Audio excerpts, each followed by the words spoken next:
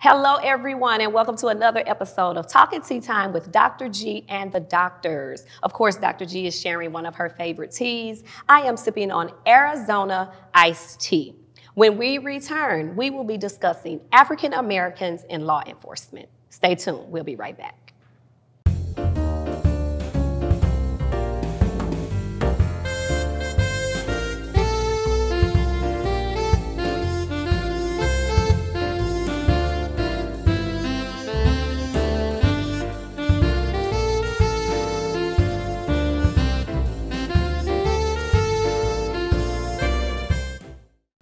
Hello, everyone, and welcome back to Talking Tea Time with Dr. G and the Doctors. Of course, I have to introduce my wonderful co-host. Good evening, Dr. Singleton. How are you? Good evening. What's up, Dr. G? Hey, Dr. Smith, how are you? I am wonderful. Awesome. So this evening, we will be discussing African Americans in law enforcement, and we are honored to have two awesome chiefs of police. So I would like to introduce first the Chief of Police from the city of East St. Louis, Chief Perry. Welcome to Talking Tea Time with Dr. G and the Doctors. Welcome. Thank you for having me. And I would also like to introduce to you all Chief McCall, and he's the Chief of Police for the city of Ferguson. Welcome to Talking Tea Time with Dr. G and the Doctors. Thank you very much. Chief Perry, I would like to start with you. What made you want to go into law enforcement?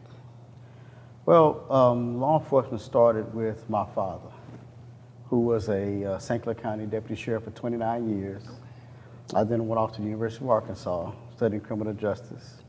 Came back and received my master's degree at Lindenwood in criminal justice administration. And from there, I just went on to continue on with law enforcement. It's always been a passion of mine. Okay, awesome. Okay, and what about you, Chief McCall? Well, really, I didn't know. Okay. Coming up in Chicago, that's where I grew up. And I went to SAU Edwardsville, left school, joined the Marine Corps. And I was an MP. And you know, as kids, you talk about being the police. So I became an MP, and a lot of people told me I was pretty good at it. You know, so when I did get out of the Marine Corps, you know, I had a family. So you're looking for something that you're familiar with, to bond yourself with. And I was fortunate enough to be hired by the city of Berkeley, Missouri, to be a police officer, and here I am now. Awesome. Okay. So, Dr. Singleton, I'll yield the floor to you so you can ask the chief some questions. Sure. Well, thank you again, Chief Perry and also Chief McCall. One of the what's unique about the setting we have here is that you both are chief of police of cities that do not always get their due justice, okay? And when I say that, I'm born and raised here in the city of East St. Louis, and we don't always get our fair shake. You know, there's a lot of negative publicity that comes with being from East St. Louis at times, and certainly Chief McCall, we all can recall several years ago the instances of Michael Brown right in your front door, right in your city. So I want to just throw this question out to both of you all. Let's start with just talk to me about what you do on a daily basis. What's your daily routine, Chief Perry, in the city of East St. Louis? And then Chief McCall, I'll have you answer the same question, what you do every day in Ferguson. Well, my daily routine starts off in the morning with I check my shifts, make sure that we are properly manned. Then I go over emails and I go over what might have happened the night before, the weekend before, or my main focus right now is keeping our summers in control. And to start keeping the summer in control, we had to start in the winter. Okay. Can't keep the summer control in the summer. All right. So we've been working right now heavy on different protocols for the summer coming up. It's going to be probably one of the first summers coming completely, like I want to say COVID-free, but loosening up from the COVID restrictions. So at that time, you got a lot of people that have been locked up for so long. So it's going to be a lot of frustration, a lot of energy release. So we have to make sure that we keep our city maintained. So we're starting from day one. Yeah. As far as main focus right now is surviving the summer. Okay. Wow. That's good, Chief. Chief McCall? What he said. No, I'm just No, seriously, as a police chief, you don't have a regular day. typically. My day typically starts off with the phone ringing. You get certain notifications and things like that. So once you say get to your office, you get to the station. So like the chief said, you want to make sure that your staffing is adequate for the people of your community. But with Ferguson, we have a consent decree as well. So there are a lot of things, a lot of pieces that are moving at the same time when it comes to us. So I'm charged with ensuring that those pieces keep moving, but they're moving in the right direction. That's involving community engagement, that policy revisions, best practices, and different things like that. But also reaching out to your peers to get ideas and their opinion on different things. There's one thing about law enforcement that I've learned is that you're not in this by yourself. And your neighboring communities and things of that sort, you communicate with, you share information with, you support and help each other out. So, but when it comes to that, you want to make sure your staff is right, but most importantly, you want to make sure that you have all your pieces in line to serve that community. Wow, wow. Let me ask this question here, and of course I know my colleagues will chime in. Tell me your biggest challenge, Chief, right now. In the city of East St. Louis, if you could wave a magic wand, tell me about some of the challenges or your biggest challenge that you face on a day-to-day basis. Well, I think our biggest challenge is going to be pretty much like every law enforcement agency here. Biggest challenge is going to be manpower. The whole world is short of police officers. Crime is going up, police officers are going down. And when you talk about manpower, you don't want to just pick manpower. So you have to get adequate officers that can come patrol your city so you don't have a lot of issues. Because you want quantity, not quality. I mean, quality, not quantity. Okay. So our biggest issue right now is making sure we keep enough manpower. So we have resources, but when you're short of manpower, it don't matter how many resources you have because you still have to fill up these shifts. You still have to be able to man your streets. And I can't tell somebody, well, we're not going to answer your report because we don't have anybody. That's our job. Regardless if it's 1 or 100 people, we still have a job to do. And my job is to make sure that we have the manpower to do it. And that's our biggest issue right now is getting up to staff. Okay. Okay. Chief, what's your biggest challenge in Ferguson? Well, like the chief said, it's staffing. You know, I think every agency in the country is short of manpower, some worse off than others. But to piggyback on that, you still have things that you're tasked to do as a police department. In Ferguson, I've been chief since July of last year. I was the chief of neighboring Berkeley when the tragic incident occurred in 2014. So, and I've told people in the past, you cannot talk about what your community needs until you have dialogue with your community. So even though we have a staffing situation, things of that sort, we still have to prioritize with getting with the community, getting input with the community. We're still having our engagements and different things like that. COVID hurt us because we couldn't get out like we wanted to, but at the same time, we still continue by way of Zoom and things of that sort. But I think because we're going to answer our calls, we have to. That's even if I'm out on the street answering calls, you know. You do what you have to do, but I think a lot of the challenging thing is that you have to still maintain that communication aspect with the citizens that you're serving because, like I said, they have needs. You're still under stressful times. You still want to be approachable, so they're comfortable coming to talk to you. And those are things that, if they did exist prior to, well, we have to maintain or ensure that they continue to exist, but a little more so because we want partnerships as opposed to, it's like you can't police your community, you police with your community. Okay, I like that. Dr. Smith? So, yeah, I have a question. So, Chief Perry, Yes, you ma'am. mentioned that your father was in law enforcement. That's correct. So you had a positive role model to look up to as a black man, right? And Chief McCall, you mentioned that you wanted to do this early on in your career. Apparently you had positive influences to help you come to that decision. Now today, you all are faced with people not viewing the police in that positive way that you all were brought up, right? So what do you want people to know about police that could possibly change their mindset about helping you staff up, for one, and then helping you police as another, and not being a threat to society, but helping society. So what could you say to our viewers to break down some of those barriers? Well, I'm gonna tell you the first thing, and I'm a realist. I'll tell you this, and I challenge anybody to say different, but there's not a juvenile in this area that I can't reach. And I'm gonna say that to anybody. Wow. I worked in a juvenile transitional center for 9 years, and I was successful there. There's not a kid that I can't reach, but you have to give us a chance. Okay. I've walked these streets, and Dr. Singleton has also walked these same streets. I was there. So let me be that role model for you that you didn't have, or you don't have now. Wow. So all we're asking is to give us a chance. We haven't had a bad rap per se as far as law enforcement, but at the same time, you're gonna have to trust somebody eventually. And all I'm asking you to do is give me a chance. Just trust me.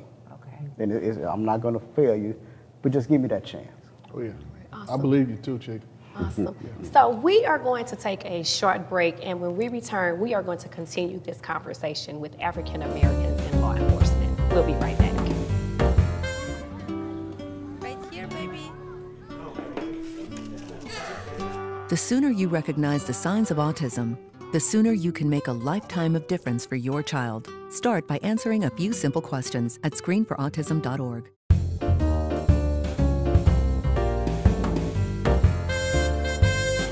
Welcome back to Talking Tea Time with Dr. G and the Doctors. If you are just tuning in, we are having a conversation with the Chief of Police from East St. Louis, Chief Perry, and the Chief of Police from Ferguson, Chief McCall. So Chief McCall, we'll just pick up right where we left off before the break. Okay, great. Basically, I think the one thing that we would need as police officers is for people, of course, we want people to trust us. We want people to believe what we say and tell them.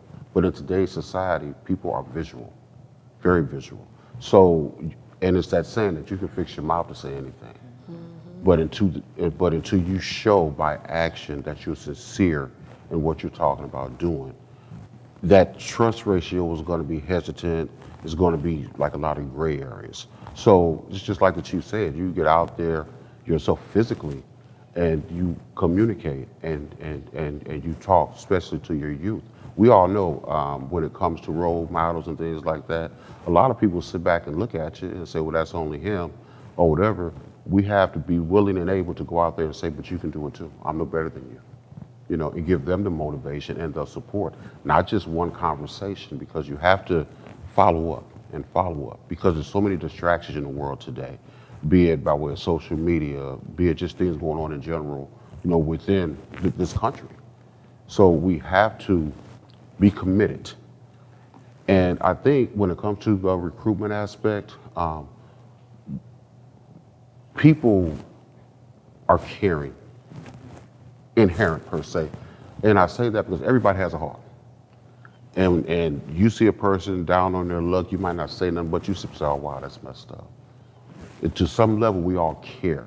The thing of it is that we have to get back to stuff, you know, at the old school where your neighbor checked you if you were messing up and things like that. But then again, our parents need to be able to accept that because a neighbor's helping you.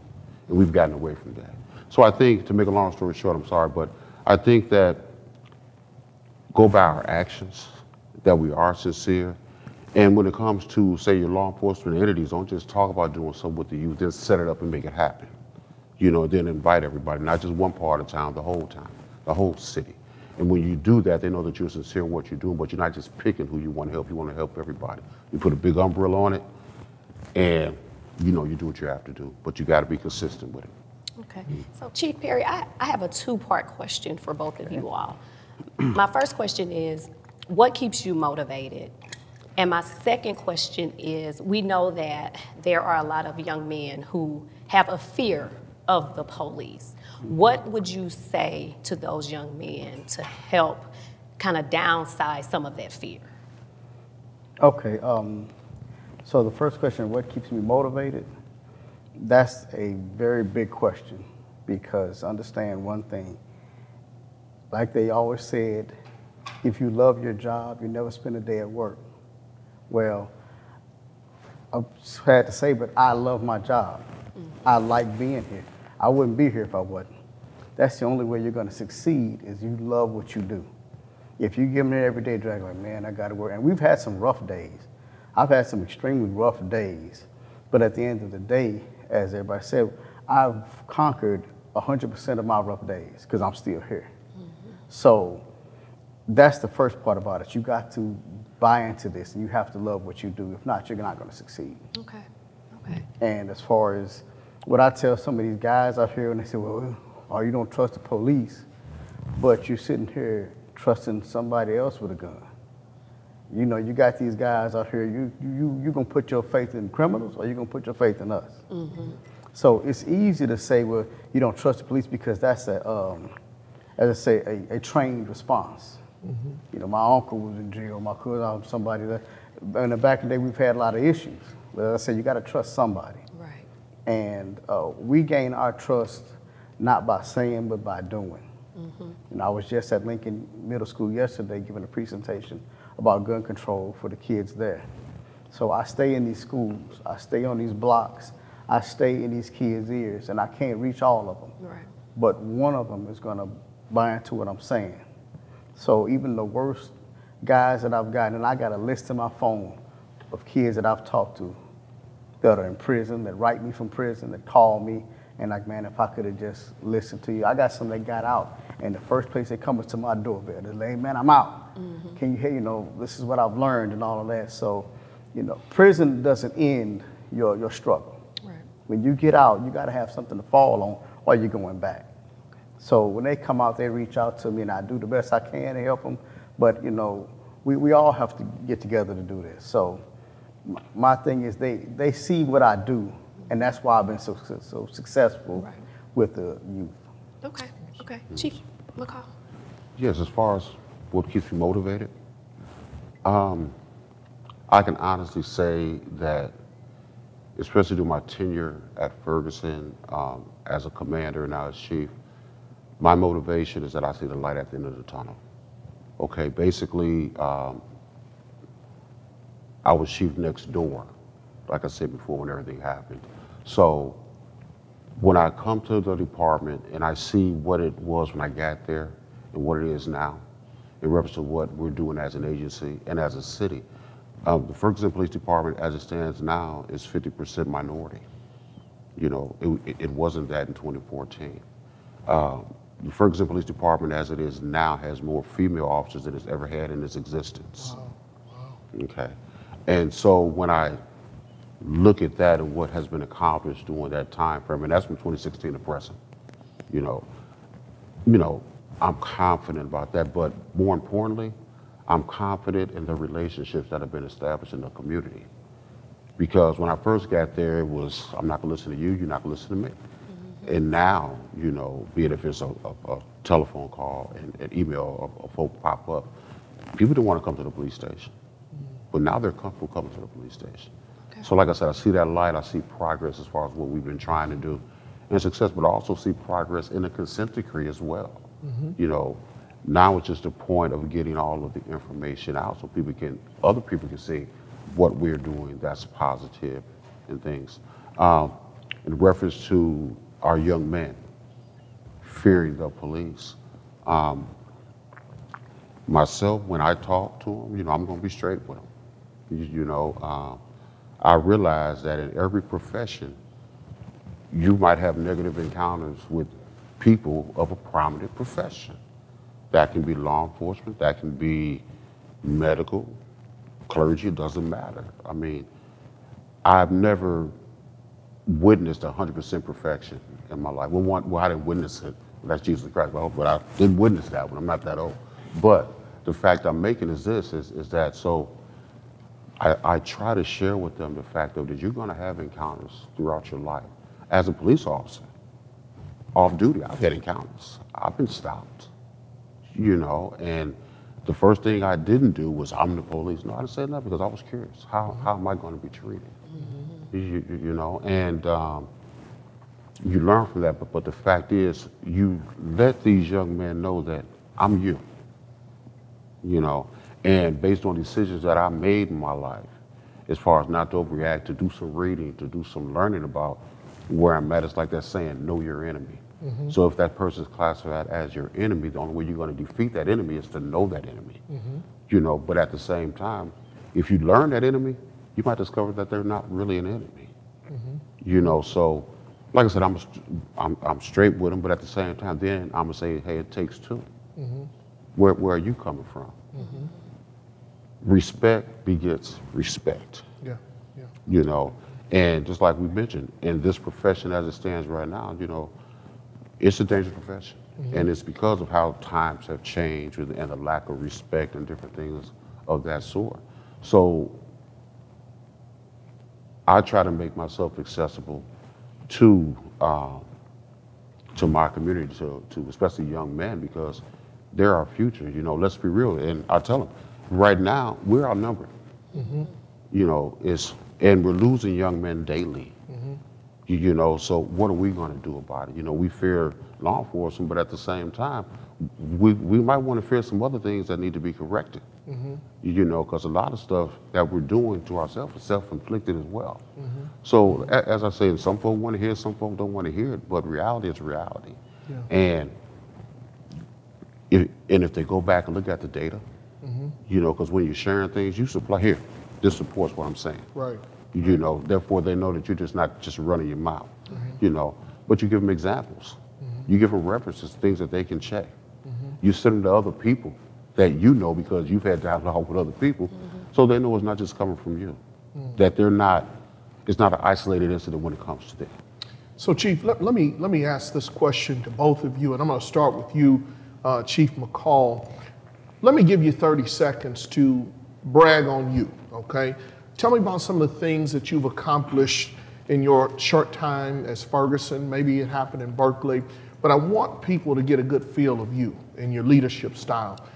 Chief Perry, be thinking about the same thing. Some of the things that you're proud of in Ferguson, you know, post Michael Brown. You know, talk about some of the things that you've accomplished. Well, it's like I said, post Michael Brown was getting in a position to have dialogue with the, you know, with the people, with the activists, with people who were willing to listen, and we can sit across the table and talk to each other. I think that was one of the most important things, because then we have a better understanding of each other. And then you can tell the level of sincerity, because when you're talking to a person, you can look them in the eyes, you know. So I'm happy with that. Like I said, I'm happy with the progress that has been made. Remember, I was there, got there in 16. I haven't even been chief for a year. But the thing of it is, our progress is continuing. You know, for the time I've been there, there were two permanent chiefs prior to me. You know, and one was stay for 2 years, the other one was a little under 2 years. You know, so when you have that kind of transition and change, a lot of times you have to start over, and that flow gets messed up. And I'll be honest, it's been a lot, you know, with that flow, but we're maintaining that flow. Good. And that's even with staffing. We have more interest as far as young people wanting to come and be a part of our department than what we had prior to. So I'm happy with that, but I do attribute that to my years as chief of Berkeley, Missouri. I attribute that with being afforded the opportunity to go to the FBI National Academy and graduate from that police executive training, because people have to understand, when you're dealing with a law enforcement entity, you got to know stuff about structure and organization. But then when you don't forget where you came from, then you also have to remember and keep that ideal, like, hey, we're in this together. But I said one of the most important things is to be an example. Awesome. Chief? Yeah, well, I wouldn't know where to start. I mean, you're from the city of East St. Louis just like I am. We on a steamroll, man. We rolling hard, man. We've had, when I first got there, we was up to almost about 40 fatal incidents in the city. And we down right now in the 20s. Yes. We hired about 9 new officers. We established about 7 or 8 juvenile programs for the kids. We got our new PSEG agreement with the state police that added another almost 35 detectives aggressively investigating our crimes and everything. So we're moving forward with it. Awesome, awesome. So stay tuned. We'll be right back, and Dr. Singleton will be sharing the tip of the day. Hey, Bobo, do trees tell each other stories? I'm sorry. I'm afraid I don't know that. Hey, why don't we go find out? Listen. Do clouds take naps? I couldn't tell you. Dad, do stars visit their friends? Look!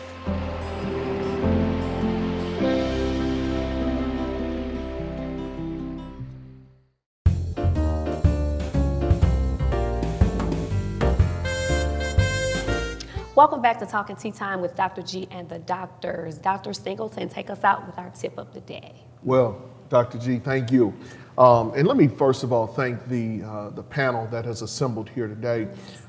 We started out sharing that the prominence of this panel. It's not often that you get chiefs of major cities that have had some challenges in the past. And these chiefs are here to share their stories and to share their progress. And I want to commend you both for taking time out of your schedule to come and talk to Dr. G and the doctors and to share your experiences. So thank you from the bottom of our hearts. And so as we conclude this segment, what we heard today was trust. Police officers are human beings just like we all are. And they have a family to go home to in the evening. And I think that's the goal. That's what they want to do. They want to come and serve and protect the public, but they also want to go home to their families. And so the things that I've heard both chiefs say are trust in the police. All police are not bad, okay? We've seen maybe a few bad apples over time, but these two chiefs here I know them personally, and I commend the work that they're doing. And so I will leave you with the tip of the day, and that is trust in the police officers, trust in the law enforcement. And if there are issues, these are guys that you can sit down and talk to and resolve those issues. So let's make sure that we trust in the police. Alrighty. Thank you all for tuning in to Talking Tea Time with Dr. G and the doctors, and we will see you all next time. Bye-bye. See you later.